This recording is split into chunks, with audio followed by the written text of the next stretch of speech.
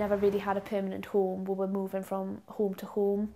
My mum didn't have a lot of support around her, and we did get evicted from one home because we didn't have enough money to pay rent. So we did end up living in 2 homeless shelters.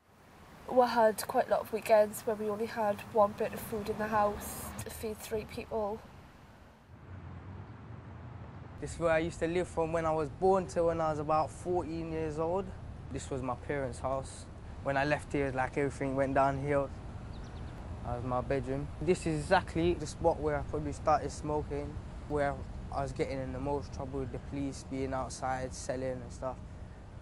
13, 14, it started getting a bit more violent, a bit more arguments and stuff between the parents, more problems, going out, staying out late.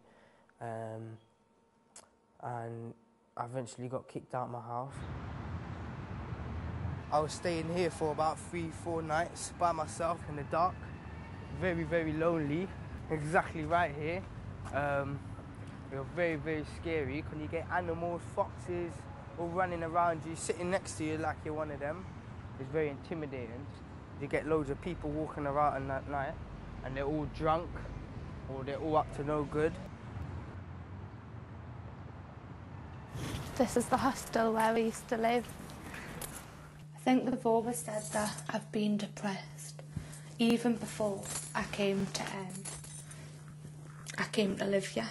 The doctors had been telling us I was depressed and stuff like that.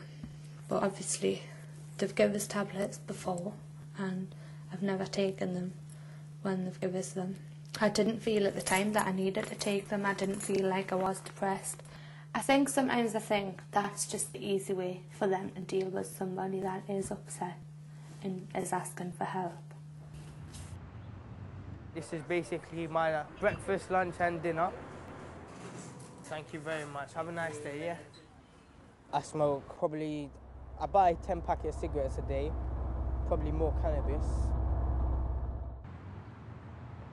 I had my first drink at 8 years old, and I was actually 11 years old when I had my first spliff. Quite a lot of people I know that do smoke cannabis. I find it calms me down. 9 months ago I had alcohol problems as well.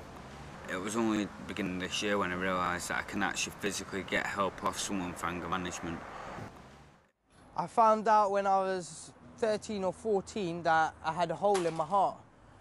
I was very scared about it, thinking like, wow, how long am I really gonna live like with a hole in my heart? Since I've actually had to take medication, I think I've taken 1 course of tablets, which was 4 weeks.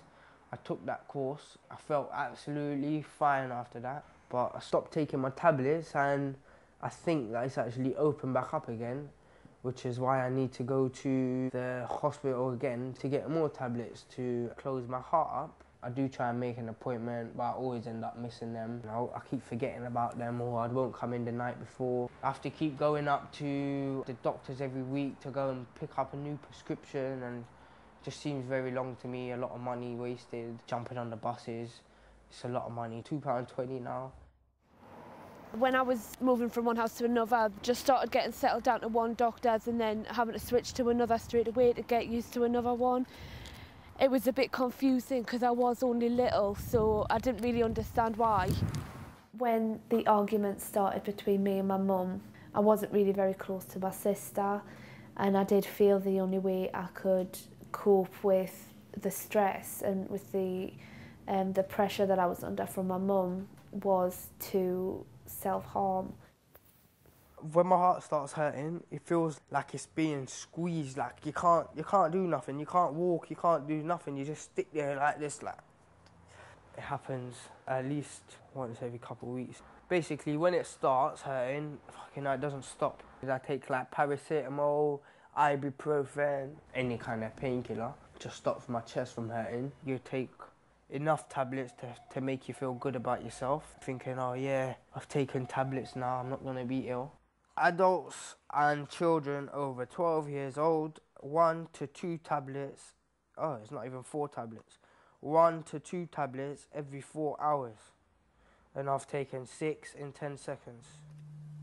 Kerry has an enlarged liver and spleen, and she gets pains in her legs and stomach which sometimes prevent her from walking long distances, climbing lots of stairs, picking things up, and also suffers periods of extreme tiredness.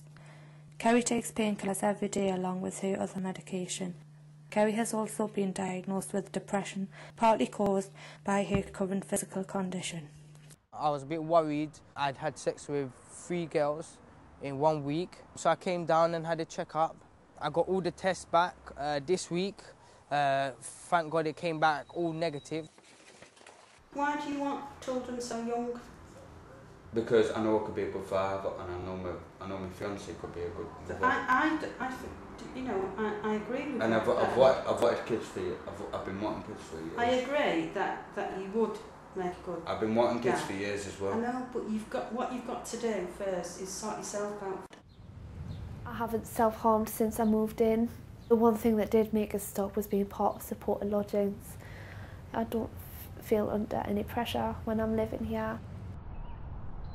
Even when I was really poorly, always knew that this wasn't what I wanted my life to be like, and I always wanted to have a career and a nice job that I enjoyed doing. They always say you got one chance to live, so boy, live happy. That's what I'm trying to do, whether it's going to the hospital every week or not going at all. They say I just let God guide me. If He obviously wants me to be well, then I definitely will be healthy by the time I'm older. I would absolutely love to have my own home, a home where I could live for hopefully a long, long time, have a family there. So I'm creating an atmosphere for my own family where they're not constantly moving about, and bright future, which is what I'm really, really hoping to have.